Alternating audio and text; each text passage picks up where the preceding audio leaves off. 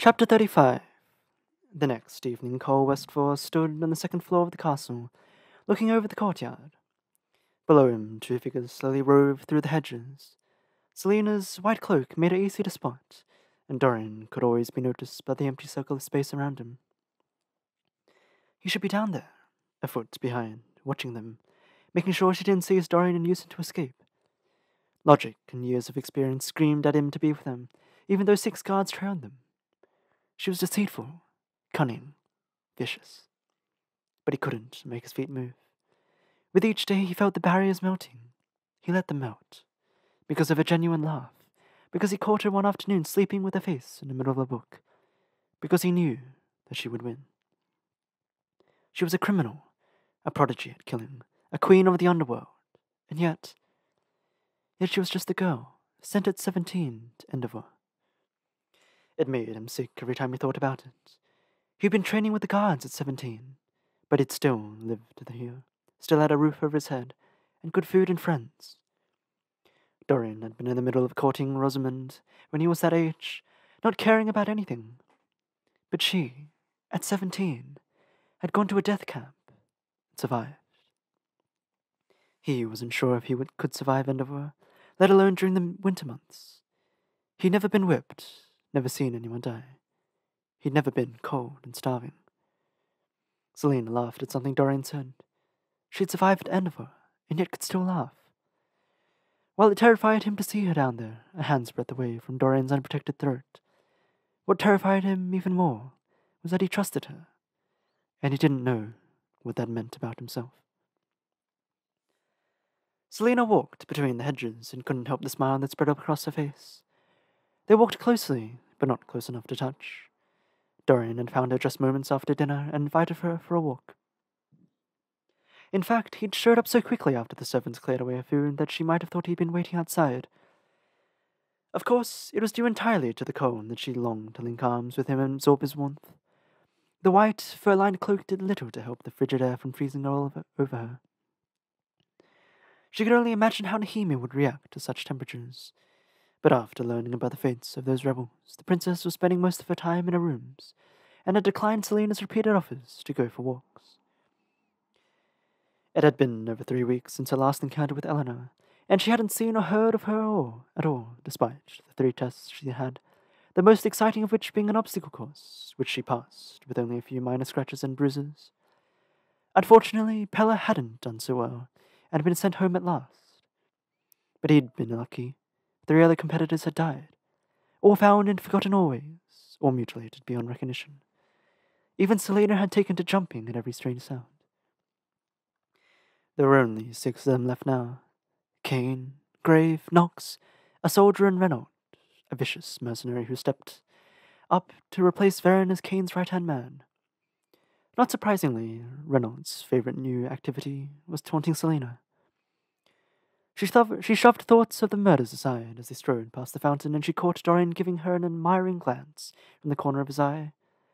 Of course, she hadn't been thinking of Dorian when she chose such a fine lavender gown to wear tonight, or when she had made sure her hair was so carefully arranged, or that her white gloves were spotless. "What to do now?" Dorian said. "We've walked twice around the garden." "Don't you have princely duties to attend to?" Selena winced as a gust of icy wind blew back her hood and froze her ears. When she recovered the hood, she found Dorian staring at her throat. "What?" she asked, pulling her cloak tightly around her. "You always wear that necklace," he said. "Is it another gift?" Though she wore gloves, he glanced at her hand, where the amethyst ring always sat, and the spark died from his eyes. "No," she covered the amulet with her hand. "I found it in my jewelry box, and liked the look of it, you insufferably territorial man." "It's very old-looking. Been robbing the royal coffer, have you?" He winked, but she didn't feel any warmth behind it. "No," she repeated sharply. Even though a necklace wouldn't protect her from the murderer, and even though Eleanor had some agenda she was being cagey about, Selena wouldn't take it off. Its presence somehow comforted her in the long hours she sat up, watching her door. He continued staring at her hand until she lowered it from her throat. He studied the necklace. "When I was a boy, I used to read tales about the dawn of our darling. Gavin was my hero. I must have read every legend regarding the war with Erwin. How can he be that smart? He can't have figured it out so quickly. She tried her best to look innocently interested. And Eleanor, first Queen of Adalin, had a magical amulet. In the battle with the Dark Lord, Gavin and Eleanor found themselves defenseless against him. He was about to kill the princess when a spirit appeared and gave her the necklace, and when she put it on, Erwin couldn't harm her. She saw the Dark Lord for what he was and called him by his true name.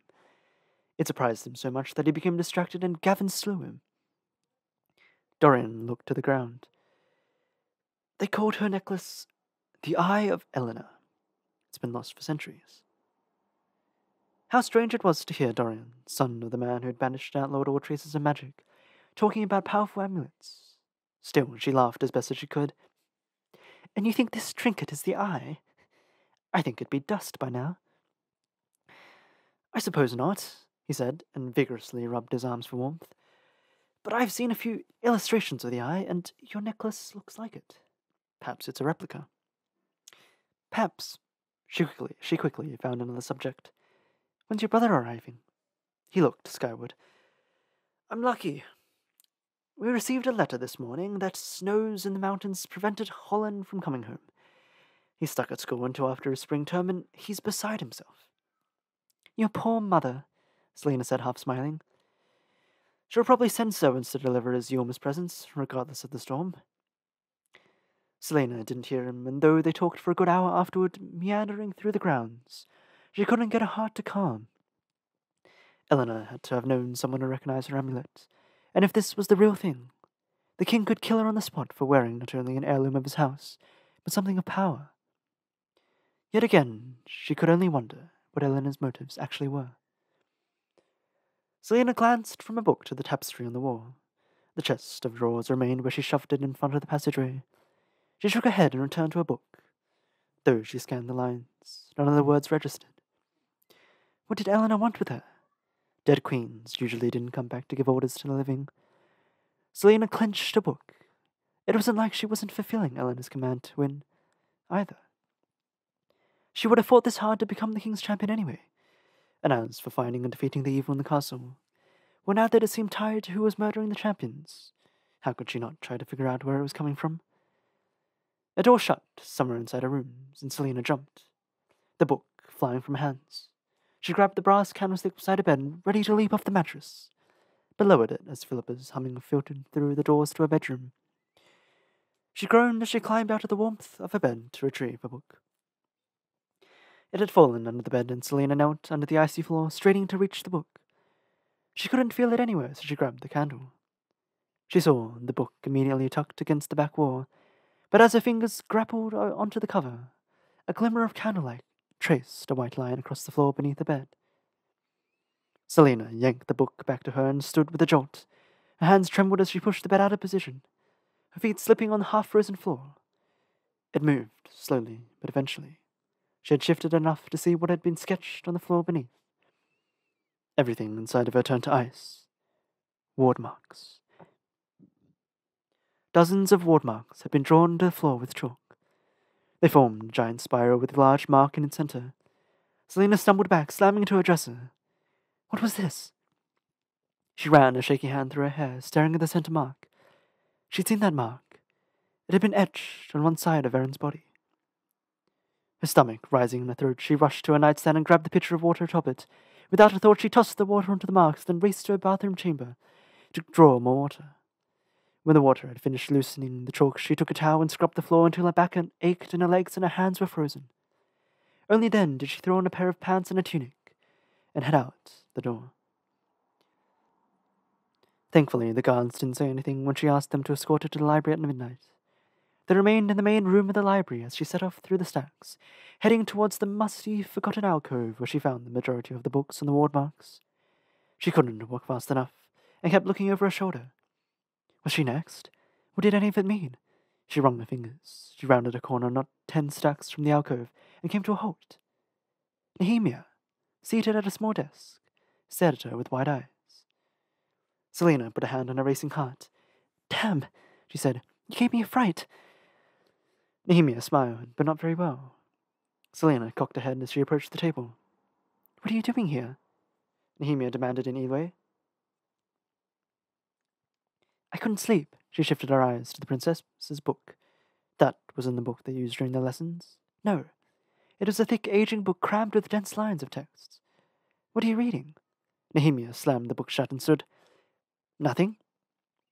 Selena observed her face. Her lips were pursed, and the princess lifted her chin. "I thought you couldn't read all that at that level yet." Nehemia tucked the book into the crook of her arm. "Then you're like every ignorant fool in this castle, Lillian," she said with perfect pronunciation in the common tongue. Not giving her a chance to reply, the princess strode away. Selena watched her go. It didn't make sense. Nehemia couldn't read books that advanced, not when she so stumbled through lines of text. And Nehemia never spoke with that kind of flawless accent, and... In the shadows, behind the desk, a piece of paper had fallen between the wood and the stone wall. Easing it out, Selena unfolded the crumpled paper. She whirled around the direction where Nehemia had disappeared, her throat constricting. Selena tucked the piece of paper into her pocket and hurried back towards the great room. The watermark drawn on the paper, burning a hole in her clothing. Selena rushed down a staircase and strode along a hallway lined with books. No, Nehemia couldn't have played her like that. Nehemia wouldn't have lied day after day about how little she knew. Nehemia had been the one to tell her about the etchings in the gardens were ward marks. She knew what they were. She'd warned her to stay away from the ward marks again and again. Because Nehemia was her friend. Because Nehemia had wept when her people had been murdered. Because she'd come to her for comfort. But Nehemia had come from a conquered kingdom, and the king of Darlan had ripped the crown off her father's head and stripped his title from him. And the people of Eloi were being kidnapped in the night and sold into slavery, right along with the rebels that rumored, claimed Nehemia supported so fiercely. And 500 Eloi citizens had just been butchered. Selena's eyes stung as she spotted the guards loitering in armchairs in the great room. Nehemia had every reason to deceive them, to plot against them, to tear apart this stupid competition and send everyone into a tizzy. Who better to target than the criminals living here? No one would miss them, but the fear would seep into the castle. But why would Nehemia plot against her? Chapter 36. Days passed without seeing Nehemia, and Selena kept her mouth shut about the incident to Cole or Dorian, or anyone who visited her chambers. She couldn't confront Nehemia, not without more concrete proof, not without ruining everything. So she spent her spare time researching the ward marks, desperate for a way to decipher them, to find those symbols, to learn what it all meant, and how it connected to the killer and the killer's beast. Amidst her worrying, another test passed without incidents or embarrassment, though she couldn't say the same for the soldier who'd been sent home. And she kept up her intense training with Cole and the other champions. There were 5 of them left now. The final test was 3 days away, and the duel 2 days after that. Selena awoke on Yorma's morning and relished the silence. There was something inherently peaceful about the day, despite the darkness of her encounter with Nehemia. For the moment, the whole castle had quietened to hear the falling snow. Frost laced each window pane, a fire already crackled in the fireplace, and shadows of snowflakes drifted across the floor. It was as peaceful and lovely a winter morning as she could imagine. She wouldn't ruin it with thoughts of Nehemia or of the duel or of the ball she wasn't allowed to attend tonight. No, it was Yuma's morning, and she would be happy. It didn't feel like a holiday to celebrate the darkness that gave birth to the spring light, nor did it feel like a holiday to celebrate the birth of the goddess's firstborn son. It was simply a day when people were more courteous, looked twice at a beggar on the street, remembered that love was a living thing. Selena smiled and rolled over, but something got in her way. It was crinkly and harsh against her face, and had the distinct odor of candy. A large paper bag sat on a pillow, and she found that it was filled with all sorts of confectionery goodies. There was no note, not even a name scribbled on the bag. With a shrug and glowing eyes, Selena pulled out a handful of sweets. Oh, how she adored candy!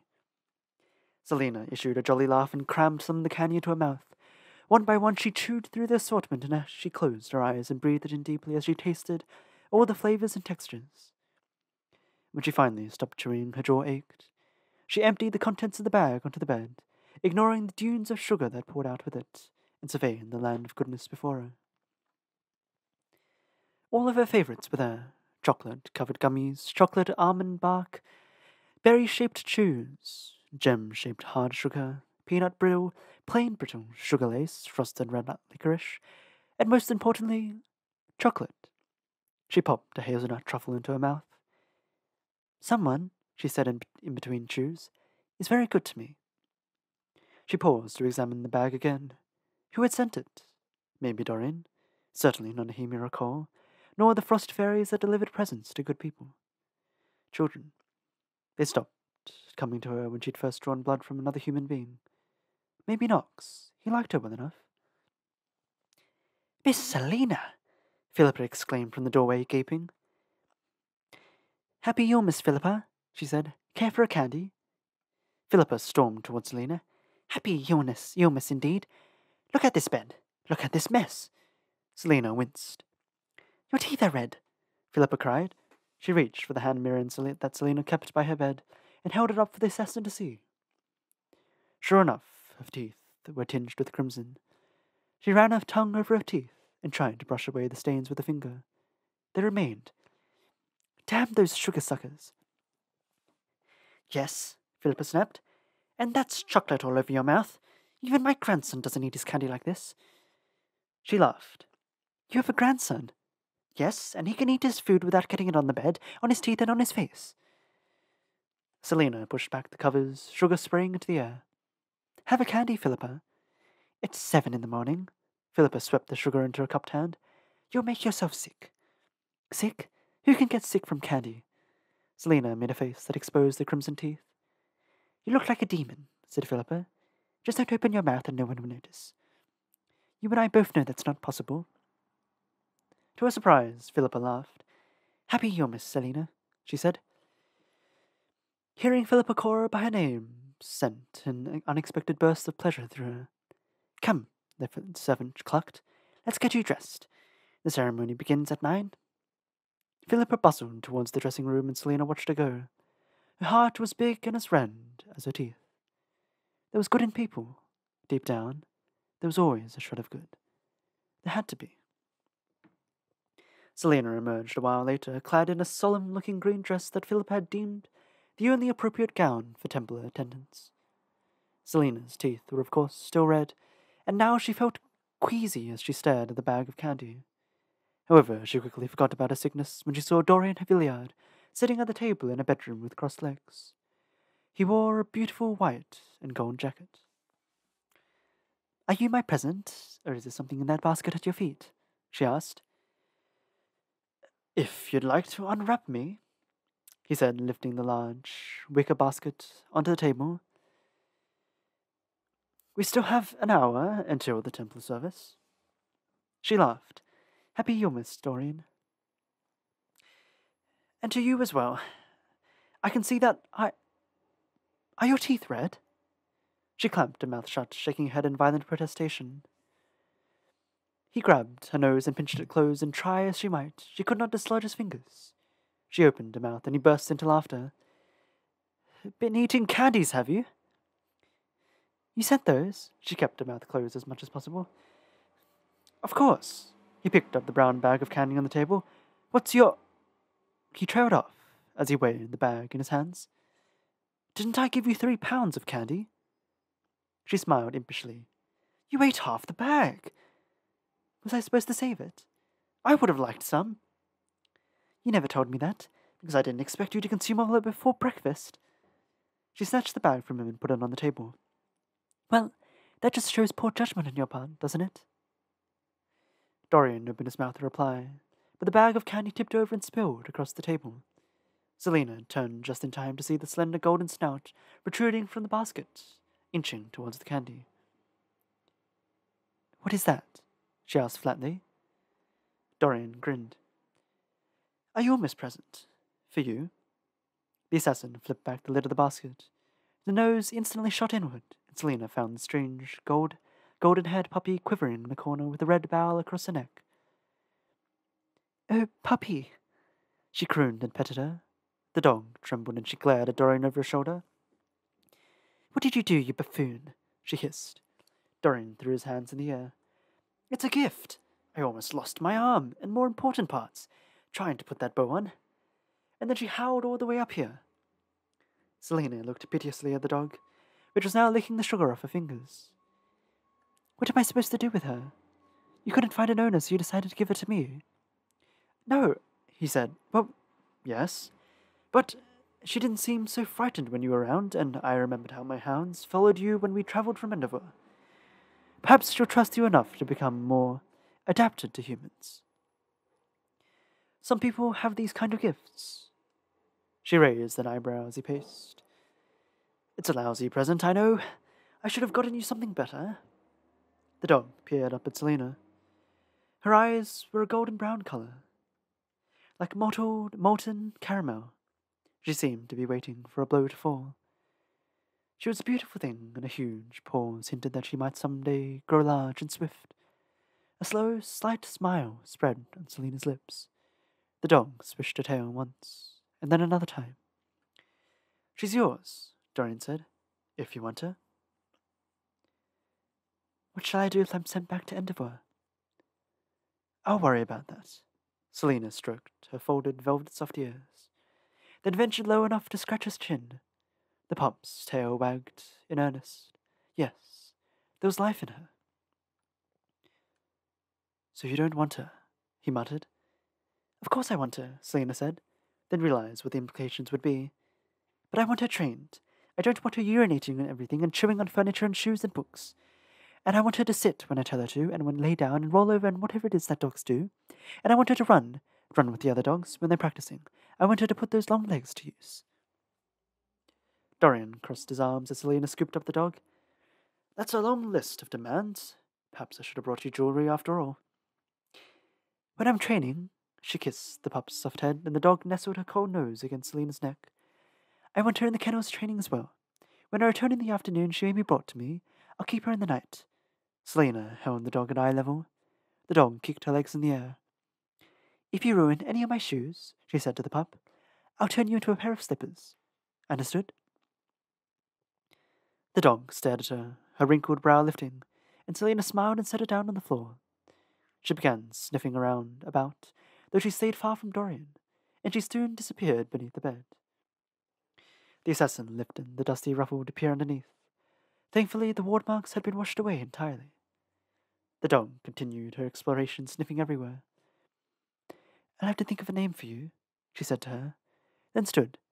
Thank you, she said to Dorian. It's a lovely gift.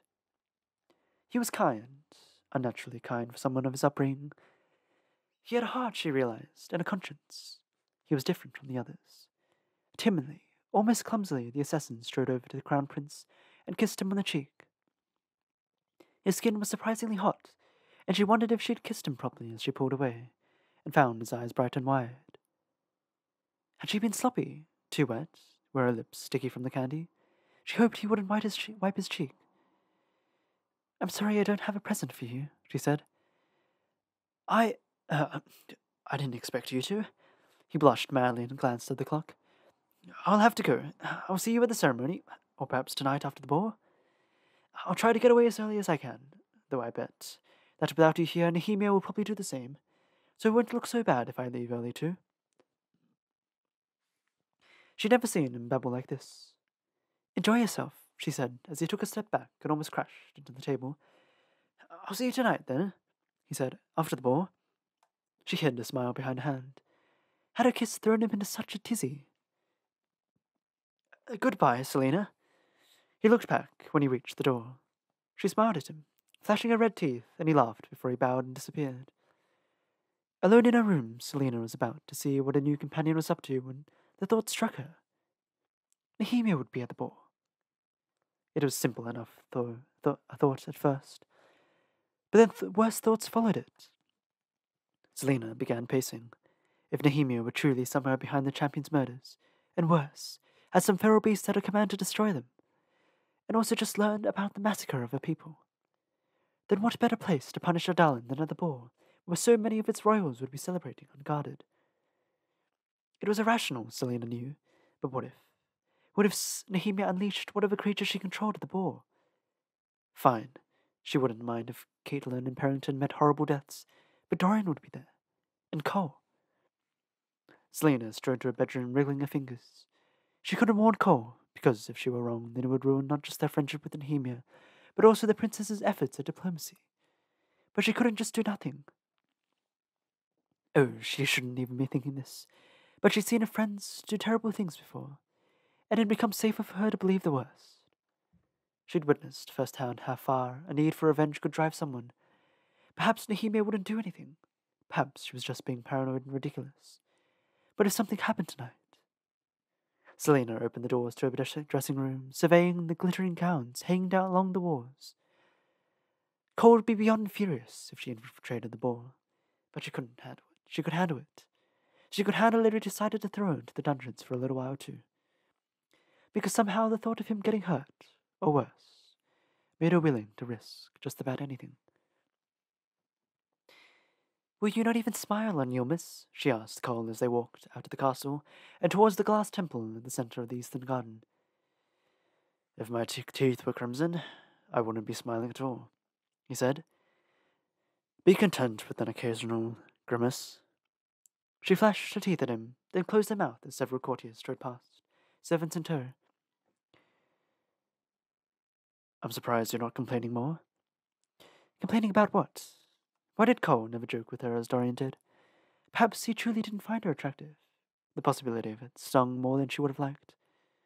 About not going to the ball tonight. He glanced sidelong at her. He couldn't know what she was planning. Philippa had promised to keep it a secret. Promised not to ask questions when Selena requested she find a gown and a matching mask. "But apparently you still don't trust me enough." She meant to sound sassy, but couldn't help the snag from her tone. She couldn't waste her time worrying about someone who clearly had no interest in her beyond the ridiculous competition. Cole snorted, though a thought, a hint of a smile appeared on his lips. At least the Crown Prince never made her feel stupid or rotten. Cole just provoked her, though he had his good side too. And she had no idea when she stopped loathing him so much. Still, she knew he wouldn't be pleased when she appeared at the ball tonight. Mask or no mask, Cole would know it was her. She just wished he wouldn't punish her too severely. Chapter 37. Seated in a pew at the rear of the spacious temple, Selena kept her mouth closed so tightly that it hurt. Her teeth were still red. She didn't need anyone else noticing. The temple was a beautiful space, built entirely from glass. The limestone covering the floor was all that remained of the original stone temple, which the king of Adalan had destroyed when he decided to replace it with a glass structure. 2 columns of about 100 rosewood pews stretched beneath the vaulted glass ceiling that let in so much light that no candles were needed during the day. Snow lay piled upon the translucent roof, casting patterns of sunshine throughout. As the walls were also glass, the stained windows above the altar appeared to hover in midair. She stood to peer over the heads of those sitting in front of her. Dorian and the Queen sat in the first pew, a row of guards immediately behind. The Duke and Caitlin sat on the other side of the aisle, and behind them were Nehemia and several others she didn't recognize. She didn't spy Nox, or other remaining champions, or Cain. They'd let her come to this, but not to the ball. "Sit down," Cole growled, pulling out her green gown. She made a face and dropped onto the cushioned bench. Several people stared at her. They wore gowns and jackets so elaborate that she wondered if the ball had been moved to lunchtime. The high priestess walked onto the stone platform and raised her hands above her head. The folds of her midnight blue gossamer robe fell around her, and her white hair was long and unbound. An 8-pointed star was tattooed upon her brow in a shade of blue that matched her gown, its sharp lines extending to her hairline. "Welcome all, and may the blessings of the goddess and all her gods be upon you." Her voice echoed across the chamber to reach even those in the back. Selena stifled a yawn. She respected the gods, if they existed, and when it suited her to ask for their assistance. But religious ceremonies were brutal. It had been years and years since she'd attended anything this sort, and as the high priestess lowered her arms and stared at the crowd, the assassin shifted in a seat. It would be the usual prayers, then the Yilmaz prayers, then the sermon and the songs, and then the procession of the gods. "You're squirming already," Cole said under his breath. "What time is it?" she whispered, and he pinched her arm. Today, the priestess said, is the day on which we celebrate the end and the beginning of the great cycle. Today is the day on which the great goddess gave birth to her firstborn, Lumas, lord of the gods. With his birth, love was brought into Aurelia, and it banished the chaos that arose from the gates of the ward. A weight pressed on her eyelids. She had woken up so early, and slept so little after that encounter with Nehemia. Unable to stop, Selena wandered into the land of sleep. Get up, Cole snarled into her ear. Now. She sat up with a jolt, the world bright and foggy. Several lesser nobles in a pew laughed silently. She gave Cole an unapologetic look and turned her gaze to the altar. The high priestess had finished her sermon and the songs of Yulmus were over. She only had to sit through the procession of the gods, and then she would be free. How long was I asleep? She whispered. He didn't respond. How long was I asleep? She asked at the end, and noticed a hint of red in his cheeks. You were asleep too. Until you began drooling on my shoulder. Such a self-righteous young man, she cooed, and he poked her leg. Pay attention. A choir of priestesses stepped off the platform. Selena yawned but nodded with the rest of the congregation as the choir gave the blessings. An organ sounded and everyone leaned to stare down the aisle for the procession of the gods. The sound of pattering footsteps filled the temple, and the congregation stood. Each blindfolded child was no more than 10 years old, and though they looked rather foolish dressed in the costumes of the gods, there was something charming about it. Every year, 9 children were chosen. If a child stopped before you, you received the blessings of the god and the small gift the child carried as a symbol of the god's favor. Fana, god of war, stopped at the row near Dorian, but then moved to the right, across the aisle, to give the miniature silver sword to Duke Parrington. Not surprising. Clad in glistening wings, Lumas, god of love, strode past her. She crossed her arms. What a foolish tradition. Diana, goddess of the hunt and maidens, approached. Selena shifted from one foot to the other, wishing she hadn't demanded that Cole would give her the aisle seat. To her dread and dismay, the girl stopped before her and removed the blindfold. She was a pretty little thing. Her blonde hair hung in loose curls, and her brown eyes were flecked with green. The girl smiled at Selena and reached to touch the assassin's forehead. Selena's back began sweating as she felt hundreds of eyes upon her. May Diana, the huntress and protector of the young, bless and keep you this year. I bestow upon you this golden arrow as a symbol of her power and good graces. The girl bowed as she extended the slender arrow. Cole prodded her back, and Selena grabbed the arrow. Yulmus blessing to you, the girl said, and Selena nodded her thanks. She gripped the arrow as the girl bounded away. It couldn't be used, of course, but it was made of solid gold. It'll fetch a nice price. With a shrug, Selena handed the arrow to Cole. I suppose I'm not allowed to have this, she said, sitting down with the rest of the crowd. He put it back in her lap. I wouldn't want to attest the gods. She stared at him for a moment. Did he look different? Something had changed in his face. Nudging him with an elbow, Selena grinned. Chapter 38. Yards of silk, clouds of powder, brushes, combs, pearls, and diamonds glistened before Selena's eyes. As Philippa arranged the last strand of Selena's hair neatly around her face, secured a mask over her eyes and nose, and placed a small crystal tiara on her head, Selena couldn't help but feel, despite herself, like a princess. Philippa knelt to polish the lump of crystal on Selena's silver slippers. If I didn't know better, I'd call myself a fairy queen. It's like Philippa caught herself before she spoke the word the king of Adarlan had so effectively outlawed, then quickly said, I barely recognize you. Good, Selena said. This would be her first ball where she wasn't there to kill anyone. True, she was mostly going to make sure Nehemia didn't hurt herself or the court, but a ball was a ball. Maybe, if she was lucky, she could dance a little. Are you certain this is a good idea? Philippa asked quietly, standing. Captain Westfall won't be pleased. Selena gave the servant a sharp look. I told you not to ask questions. Philippa huffed. Just don't tell them I helped you when you get dragged back here. Checking her irritation, Selena strode to the mirror. Philippa bustling after her. Standing before her reflection, Selena wondered if she was seeing correctly. This is the most beautiful dress I've ever worn, she admitted, her eyes filling with light. It was not pure white, but rather a greyish offset, and its wide skirts and bodice were encrusted with thousands of minuscule crystals that reminded Selina of the surface of the sea. Swirls of silk thread on the bodice made rose-like designs that could have passed for a work by any master painter. A border of ermine lined the neck and provided slender sleeves that only covered her shoulders. Tiny diamond droplets fell from her ears, and her hair was curled and swept up onto her head, strands of pearls woven in. Her grey silk mask had been secured tightly around her face. It wasn't fashioned after anything, but the delicate crystal and pearl whorls had been crafted by a skilled hand. You could win the hand of a king looking like that, said Philippa, or perhaps a crown prince would do. Where in Aurelia did you find this dress? Selina murmured. Don't ask questions, clucked the old woman.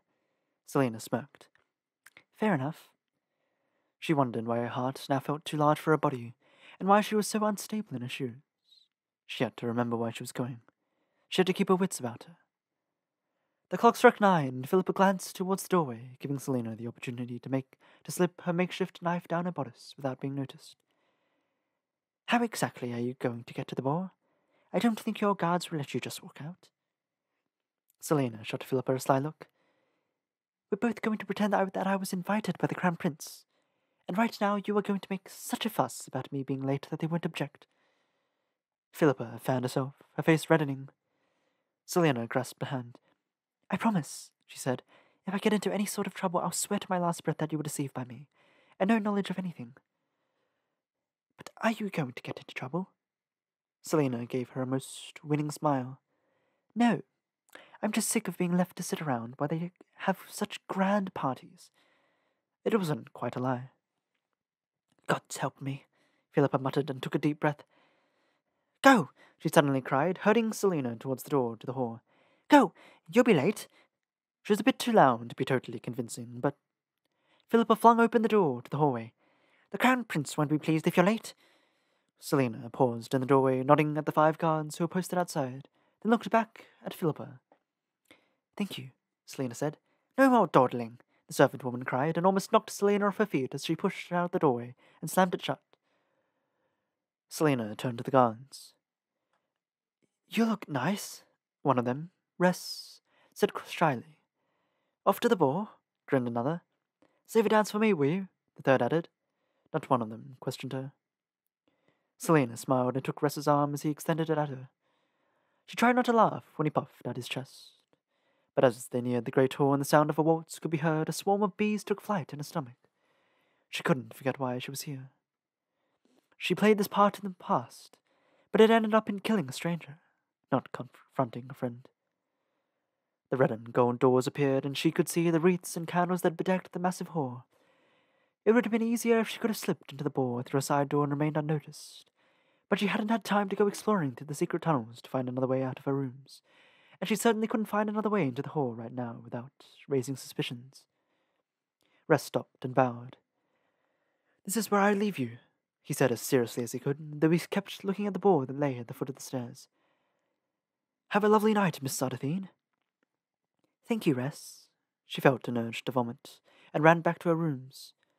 But instead, she graciously nodded her farewell. She just had to make it down the stairs and find a way to convince Cole to let her stay.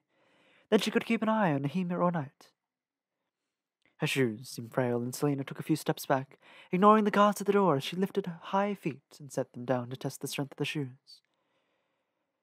Then she was assured that not even a jump through the air could snap the heel. She approached the top of the stairs.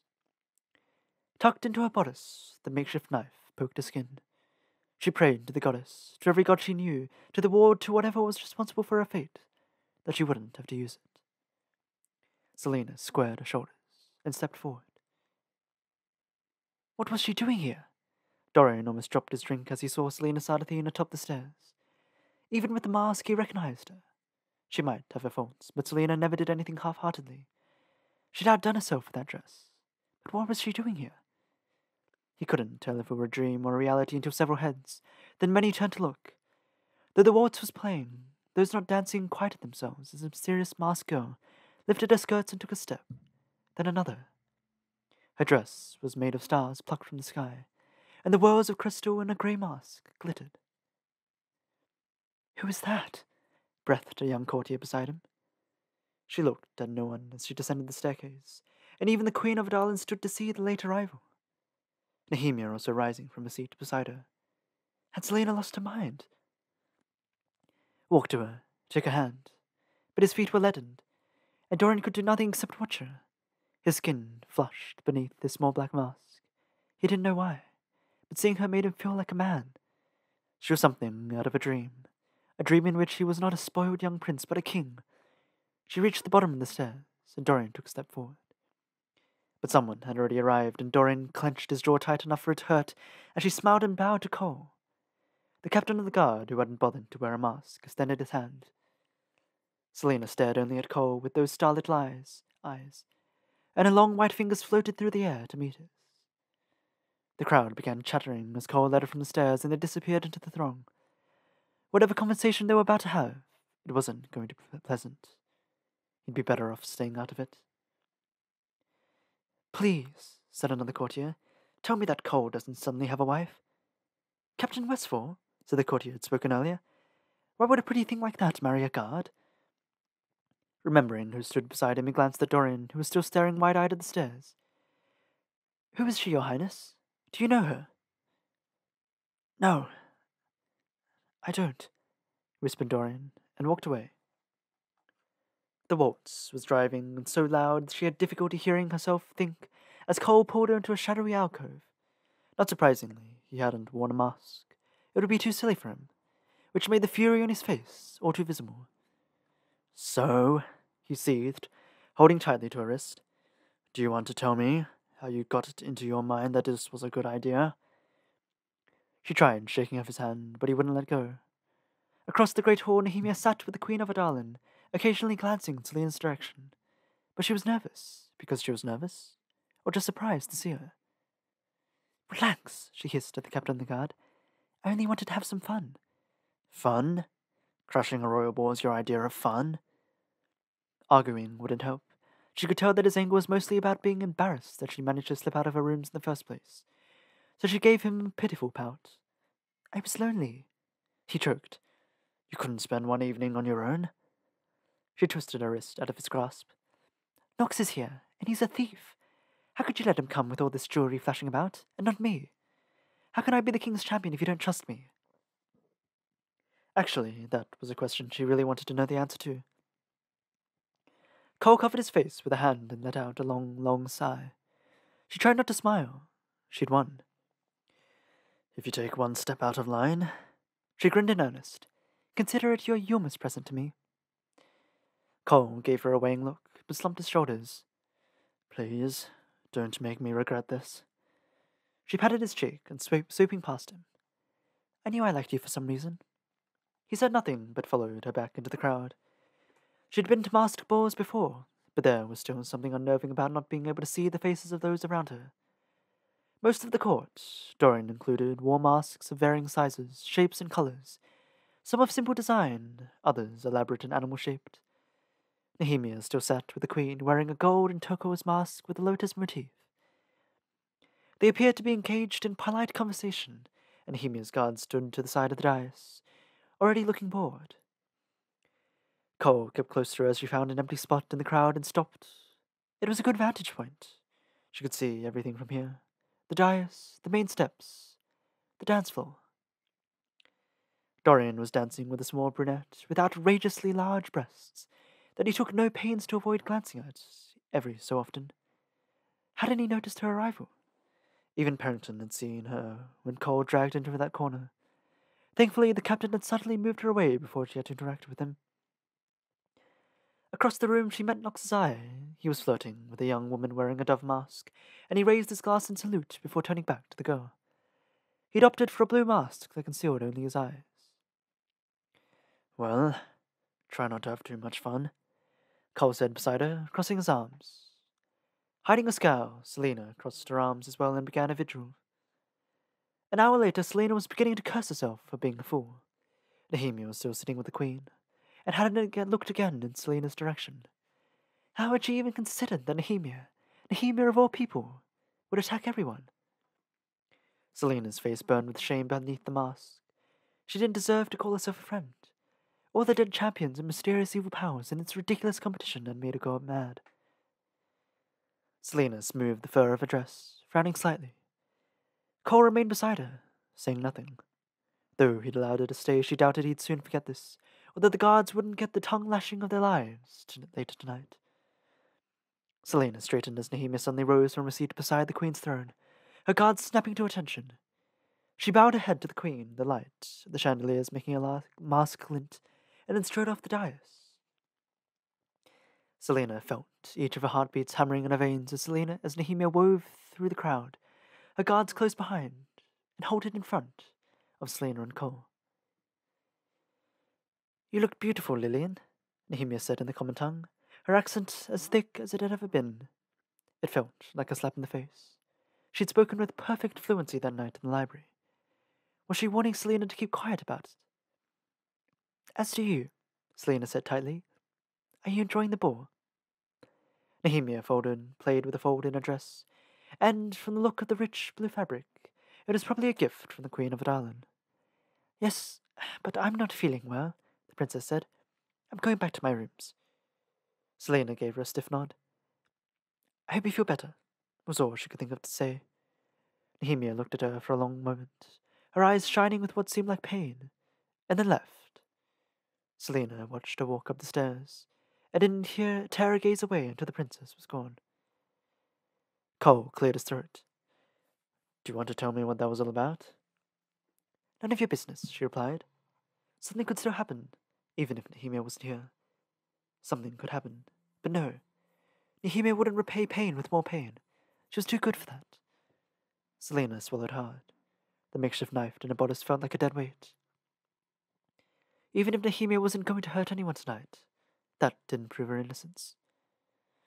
"What's wrong?" Cole pressed. Forcing herself to push aside her shame and worry, Selena lifted her chin. With Nehemia gone, she still had to keep watch, but maybe she could attempt to have a little fun too. "With you scowling at everyone, no one will ask me to dance." Cole's dark brows rose. "I'm not scowling at everyone." Even as he said it, she spotted him frowning at a passing courtier who looked too long in Selena's direction. "Stop it," she hissed. "No one will ever ask me to dance if you keep doing that." He gave her an exasperated look and strode off. She followed him to the border of the dance floor. "Here," he said, standing at the edge of the sea of swelling gowns. "If anyone wants to ask you to dance, you're in plain sight." From this spot, she could also still make sure no feral beasts were about to rip into the crowd. But he didn't need to know that. She glanced at him. "Would you like to dance with me?" He laughed. "With you?" "No." She looked at the marble floor, her chest tight. "You needn't be so cruel." "Cruel? Selena? Parrington is just over there. I'm sure he's not happy about you being here, so I wouldn't risk drawing his attention any more than necessary." "Coward." Cole's eyes softened. "If he weren't here, I would have said yes." "I can easily arrange that, you know."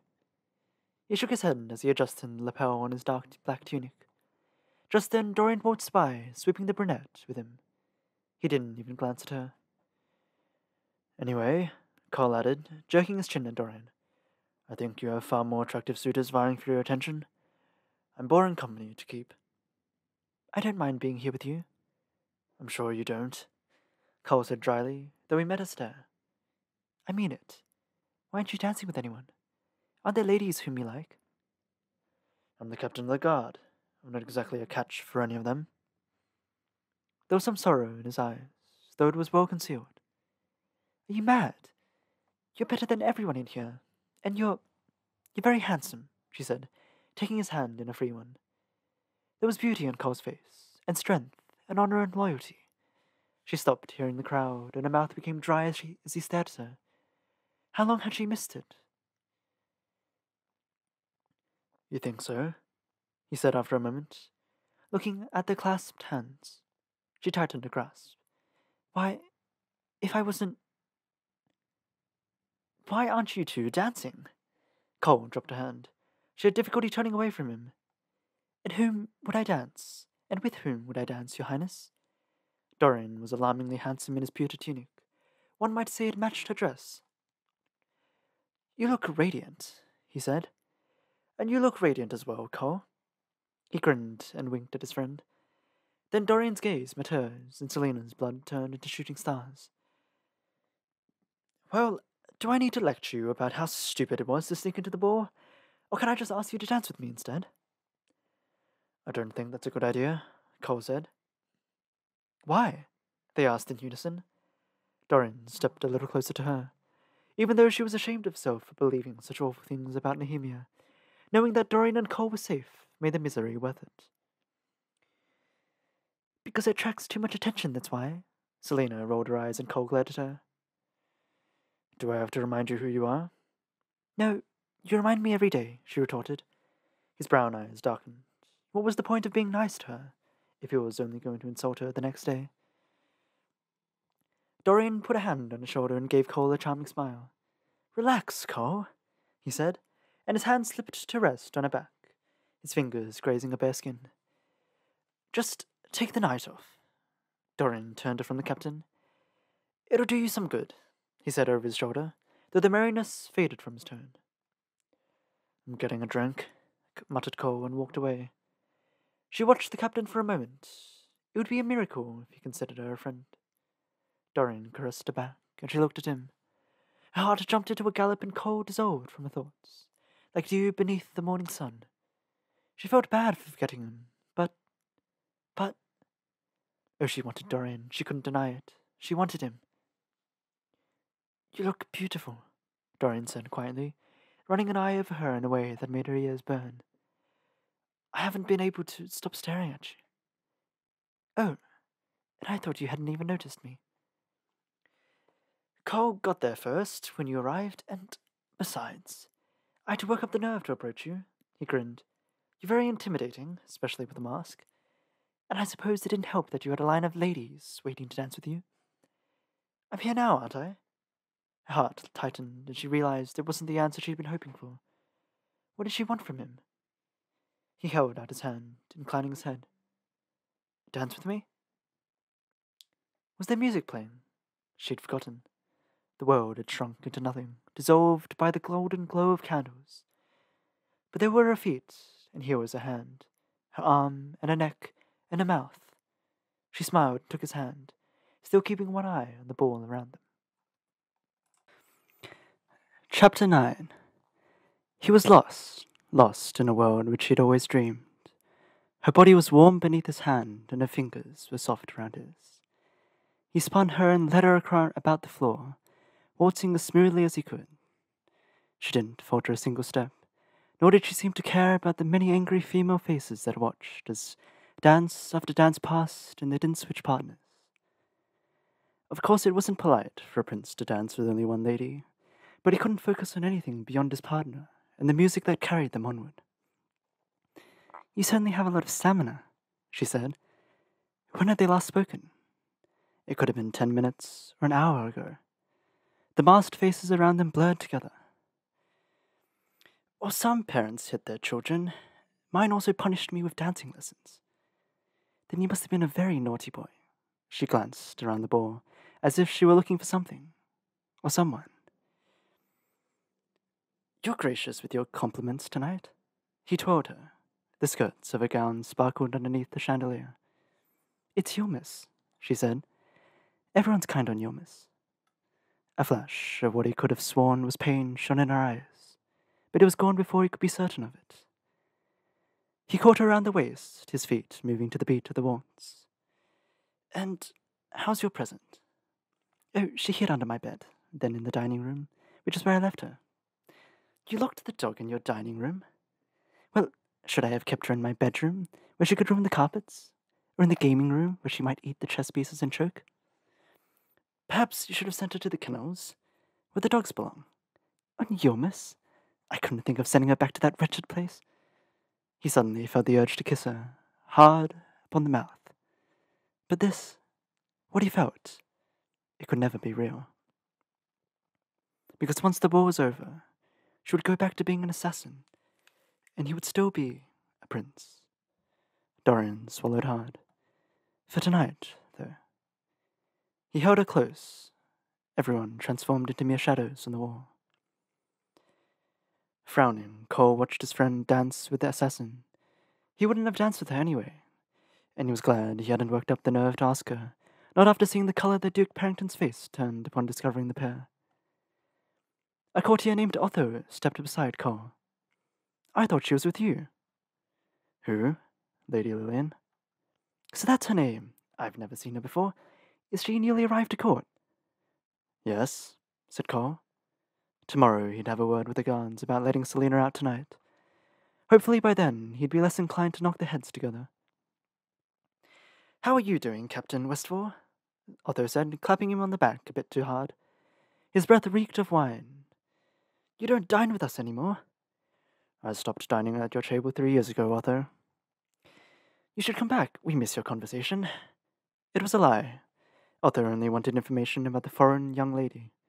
His reputation with women was well known in the castle, so well known that he had seized courtiers as they arrived or going to Rifthold for a different sort of woman. Cole watched Dorian dip Selina, watched the way her lips widened in a smile and her eyes burst with light as the Crown Prince said something. Even with the mask on, Cole could see the happiness written across her face. Is he with her? Otho asked. The Lady Lillian belongs to herself, and no one else. So she's not with him? No. Otho shrugged. That's strange. Why? Cole had the sudden urge to strangle him. Because it looks like he's in love with her, he said, and walked away. Cole's eyes lost focus for a moment. Then Selina laughed and Dorian kept staring at her. The prince hadn't once taken his eyes off her. Dorian's expression was full of something. Joy? Wonder? His shoulders were straight, his back erect.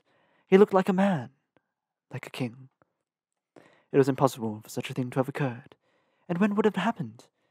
Otho was a drunk and a womanizer. What did he know of love? Dorian spun Selina with speed and dexterity, and she snapped into his arms, her shoulders rising with exhilaration. But she wasn't in love with him. Otho hadn't said that. He had seen no attachment on her part. And Selina would never be that stupid. It was Dorian who was the fool.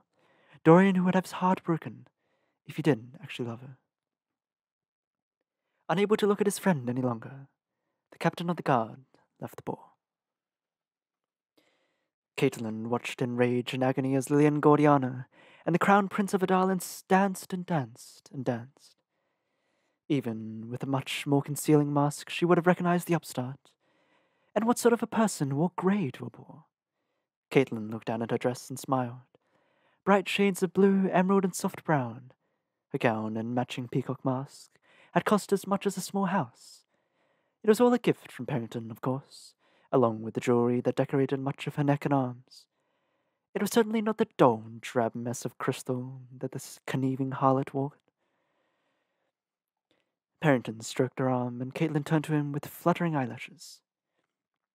You look handsome tonight, my love, she said, adjusting the gold chain across his red tunic. His face quickly matched the color of his clothes. She wondered if she could bear the repulsion of kissing him. She could always keep refusing, just as she had for the past month, but when he was this drunk. She would have to think of a way out as soon as possible, but she was no closer to Dorian than she'd been in early autumn, and would certainly make no progress with Lillian in the way. A precipice opened before her. Her head gave a brief, faint throb of pain. There were no other options now. Lillian had to be eliminated. When the clock chimed 3 and most of the guests, including the Queen and Cole, had left, Selina finally decided that it was safe for her to leave. So she slipped from the ball when Dorian went to get a drink and found Ress waiting outside to escort her back. The halls of the castle were silent as they strode to her room, taking the empty servants' passages to avoid any too curious courtiers learning more about her.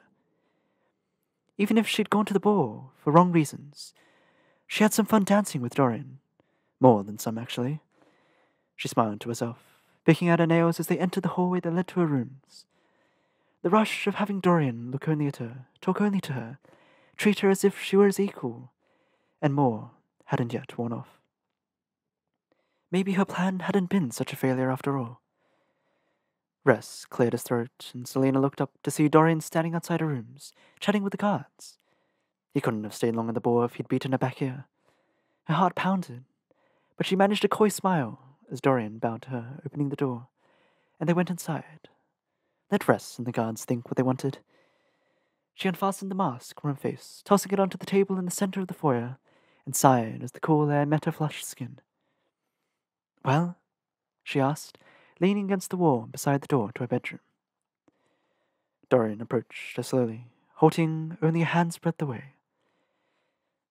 You left the ball without saying goodbye, he said, and braced an arm against the wall beside her head.